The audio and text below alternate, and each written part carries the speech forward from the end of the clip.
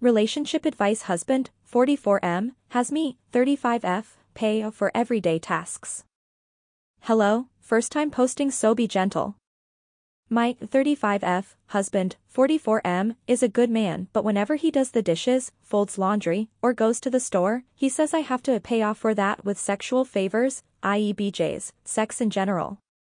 If I don't, he gets all pouty and sulks for a bit. Example, today we were attending our nephew's birthday party and we needed to get a gift.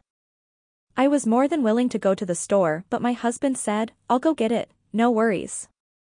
So he goes and comes back and tells me, now you gotta pay up, while grabbing himself. This isn't normal, right?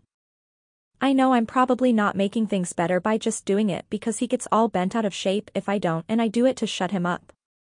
It's not like we don't do sexual things normally. Like this isn't the only time he gets some.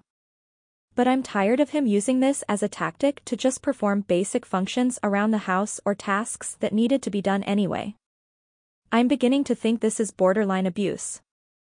Update, I appreciate all the comments and advice. I'm going to clarify a few things. Note, I'm not defending or condoning his behavior. 1. I should have been more specific, this does not happen every time he does a task chore. It does happen pretty regularly but I definitely do not help the situation by giving in. 2. This is not a turn on. To be honest, I'm not really attracted to his advanced tactics usually. When we first started dating got married, yes, I was attracted to him but it has gone down in recent years. 3. I recognize this now as coercion. So I will be having a long chat with him, however, he doesn't respond very well to criticism. I'm not stupid, people. I just didn't know how to handle this and I appreciate all the comments and messages reaching out. I have been becoming more confident and vocal about what I want and expect from him. Granted, it usually turns into a fight because he claims I'm being selfish and dramatic. Gaslighting, I know. I'm working on a plan, I'm not in the best place financially, we keep our finances separate, so I want to make sure I have that figured out before I get me and my son out. I do know I'm being gaslit, he doesn't seem to think so.